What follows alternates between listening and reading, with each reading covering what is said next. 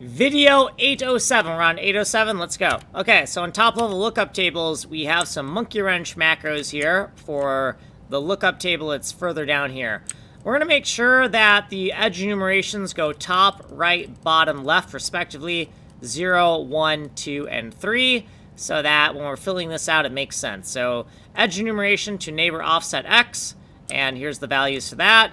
Edge enumerations to neighbor offset Y, right? We're just putting the edge enumeration in and getting a directional vector out that represents the edge. We're gonna make sure there's exactly 4 elements in there. Now, in the mutable data section for the fractal bucket functions, we have a new area, try to grow arg struct. So this is an input object that is gonna take the original hotel chord to bound the flood fill to the hotel, the tile of the parent tile coordinate, and then what edge we're looking to spawn children on, and then the binary tile payload information, and then this is the output data. So we can have a maximum of 256 neighbor tiles that are spawned from the parent.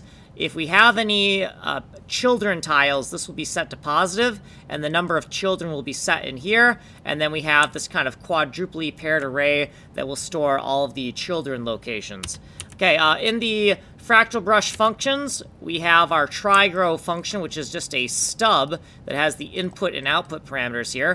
In our fill function down here, if we scroll down here, we have neighbor offset X and Y within MISC variables. In Pirates of Memory Bay, we have aliases for this long-ass stuff, try, grow, and outgrow. And then down here in the Welcome to Hotel California loop, this is fucking wrong, so I marked it as wrong. We'll have to fix it in another video because this position, this isn't quite right. We don't have time to get into it. We have a footnote explaining why that's wrong. Okay, down here in our infinite loop where we're doing our flood fill algorithm, we've labeled this loop as E4 grow loop, and we're gonna do the logic for here in another video because we just don't have enough time. It was too much fucking code.